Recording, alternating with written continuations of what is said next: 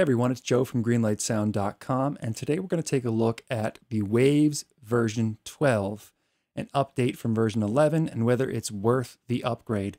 Now, one quick thing about the Waves update plan, if you don't know much about it, WUP, Waves update plan, if you've got a plugin or a bundle that is less than 1 year old, you can update to the newest version, the latest version, version 12, for free. It's included. If you've got a plugin or bundles or multiple plugins that are more than 1 year old, you've got to purchase the Waves update plan renewal to get version 12. That renewal price varies depending on the plugin you have, how many plugins you have, but it is capped at $240 per year for the upgrade. If you got a bunch of plugins from Waves like I do, it would be, if I had to renew them all, it would be $240. So the new things in version 12 are basically 4 things. First, you can resize the plugins.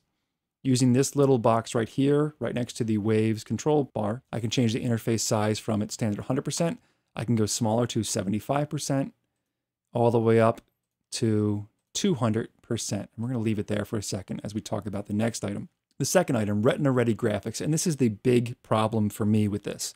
Waves advertises this update to version 12 as an upgrade in the graphics to make them Retina ready. So Mac high-res display ready, even Windows high-res display ready. Sharper graphics, they claim. Here's the problem.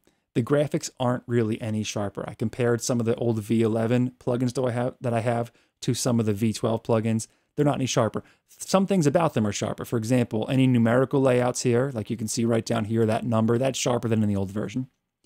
The readings on top of the graph here, you can see the Hertz real-time analysis readings up there. They're sharper, they look clear. But everything else looks the same, just blown up. These words are still blurry. The control knob numbers on the outside are still blurry. So most of the things that are going on here are not very clear, especially when you blow them up. Now, if I go over to Waves promo video, and I pause the video on YouTube at this screen that shows Retina-Ready Graphics, this is F6. It's sort of false advertising. If you look at this zoomed up version of our equalizer, and then you look back at my zoomed up version of the equalizer, I've got pixelated fuzzy graphics. These are very clear. Look specifically down here at the mix and out controls at the bottom of the screen. Then look at these on the actual plugin itself when blown up. And this doesn't seem to be a system-specific error. It's not because I'm on Mac and this is happening. This seems to be across the board. Many people are complaining about it. So it doesn't look like high-res graphics at all.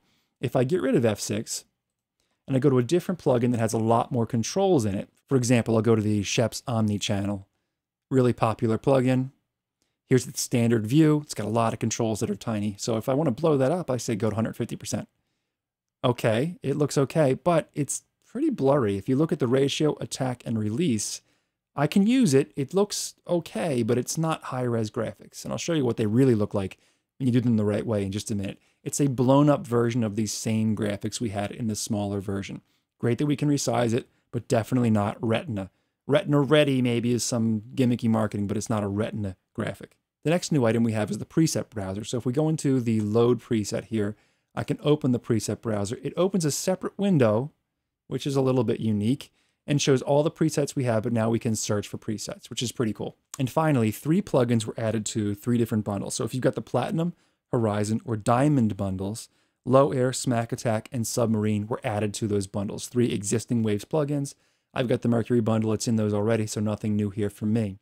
Now, to just give you a quick overview of what really updated Retina graphics should have looked like, I've got on the top here 2 versions of the T-Rax EQP1A Pultec clone from IK Multimedia. This is the older version T-Rax on the left, and the newer T-Rax 5 update on the right. So in the older version, you've got kind of blurry graphics, especially around the knobs. There's no resizable interface, just kind of old and outdated looking. They updated it with V5 over on the right. Clearly, much clearer graphics around the knobs, clearer knobs in general. Everything looks nice and high definition on the Mac Retina display. It is drag resizable. So any size you want, not specific sizes. I could go gigantic if I wanted to. And you'll notice when I blow it up to this gigantic size, I still retain that nice high-res look. The knobs look great. The numbers look great. It's not blurry at all. Go back to its standard size. On the other hand, I've got the Waves Pultec down here, the Puigtec EQP1A, and it's a little bit blurrier on the sides, but if I wanted to blow it up to full size, as large as it goes, 200%, you can see just how it's the same exact sort of low-res version, just blown up. So as a person who was excited about having high-res graphics on all these Waves plugins, I was a little bit disappointed to see this. I know it's all about the audio, but sometimes having inspiring looks to the plugins can inspire good results, even when the audio is the same. So given that you're only able to resize the plugins, if you own the Mercury bundle, you're not really getting anything new. The preset browser is kind of cool, but doesn't do a whole lot for me.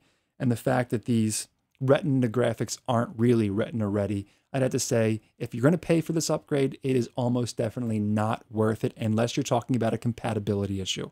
If these plugins work for you right now, and if you can work with them being kind of small and blurry, and you don't mind the way they are now, do not upgrade. You're just going to get a bigger blurry plugin, and that Retina graphic is not there yet. Hopefully that'll come with the version 13 release sometime. So in my humble opinion, this upgrade, version 12, if you're paying a lot for it, is not worth it if you've got a stable Waves install right now.